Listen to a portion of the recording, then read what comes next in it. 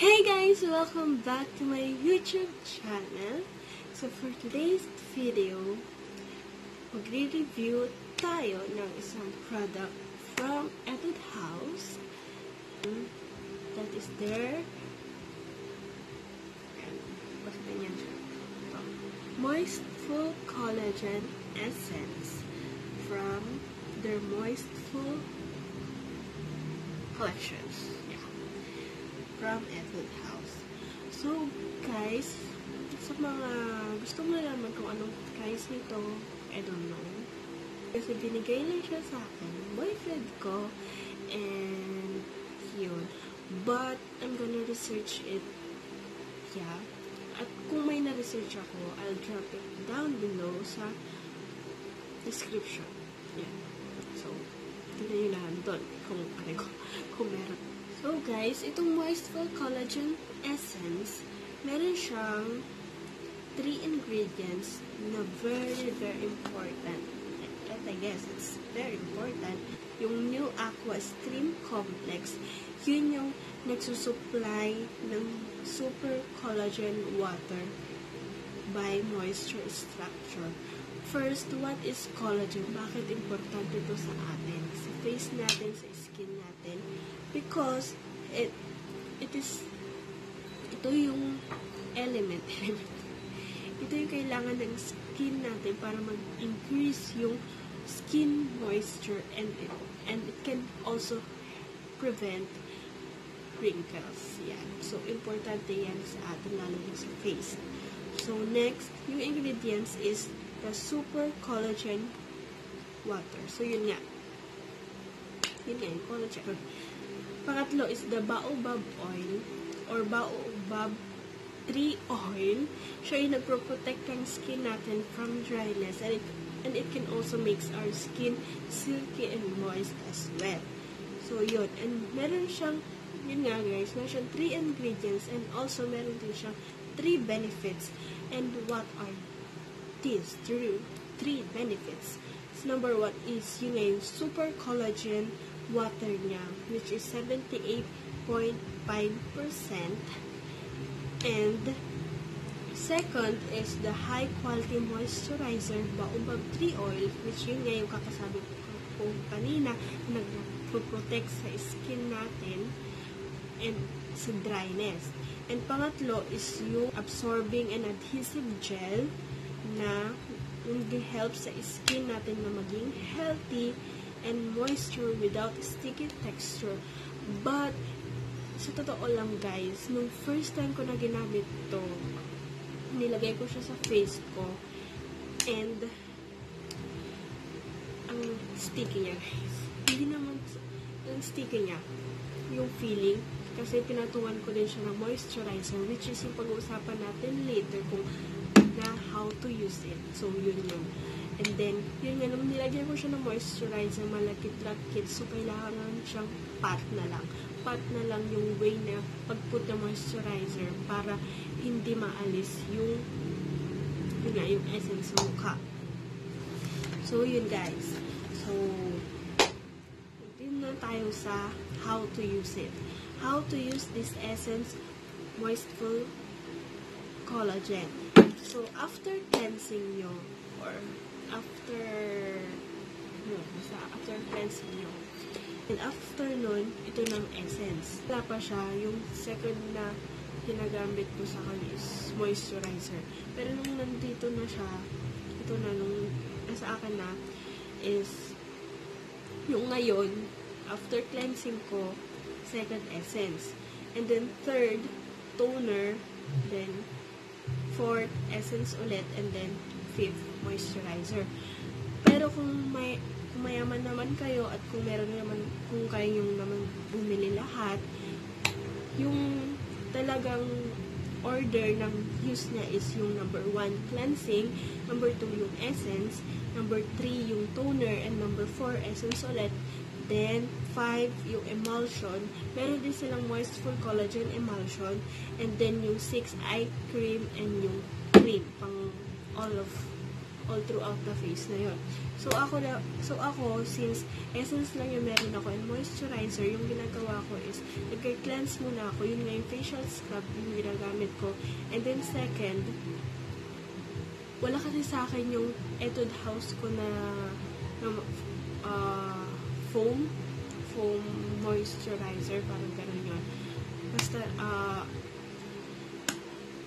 ililink ko naman below yung video ko na yun. Basta, from Etude House din siya. Yun yung sinusunod ko after cleansing. And second, essence ulit. And fifth, yung moisturizer. Yung ginagamit ko yung Celitec. Yun nga yung nasa video ko. Yun, panoorin yun na lang. And yun. But, again, guys, 80 ml to, but gusto ko siya tipirid kasi kaya hindi ko nasusunod talaga yung mismong procedure niya. So, yung ginagawa ko after cleansing, magto-toner ako since wala dito yung Etude House ko na moisturizer foaming ganon. So, yun. Magto-toner ako agad, then after it yung essence na. And then, moisturizer. So, yung direction ko, guys, I'm applying a proper amount or kung ano kasi, ganito siya, guys. Pump siya. Ayan. Pump siya. And then, put a proper amount on the